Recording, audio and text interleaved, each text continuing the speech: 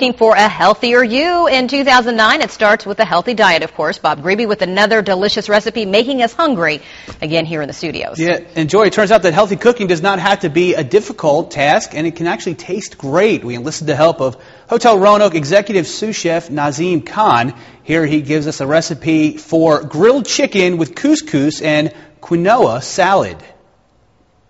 Israeli couscous and quinoa. Quinoa is another sort of grain high with fiber and mineral.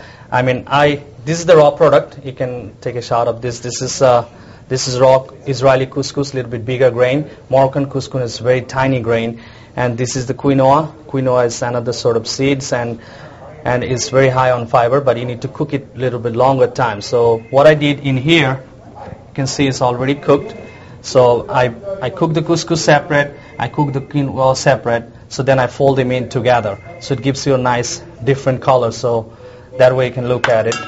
And then let me start with our salad. So we take a little bit in here.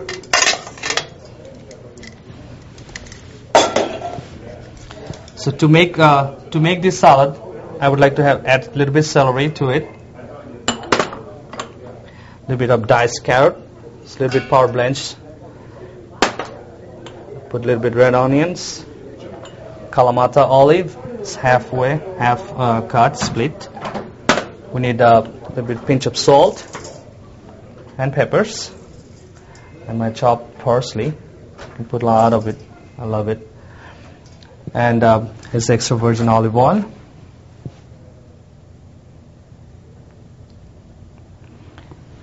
And to make it a salad, you always need some sort of fresh squeezed lemon juice that I have a little bit. And I also like rice wine vinegar a lot, so you can add any vinegar you want, just 1 spoon of that.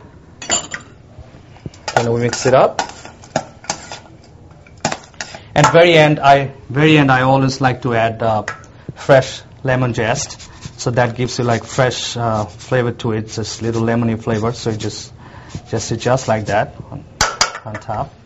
That really does make a difference. Yeah, and you can smell it. Absolutely, lemon right in here. So that's your couscous salad. Yeah, nice. This salad, if you like cheese, you can add a lot of different sort of cheese, like mozzarella is great, feta cheese, but today I keep it simple without cheese.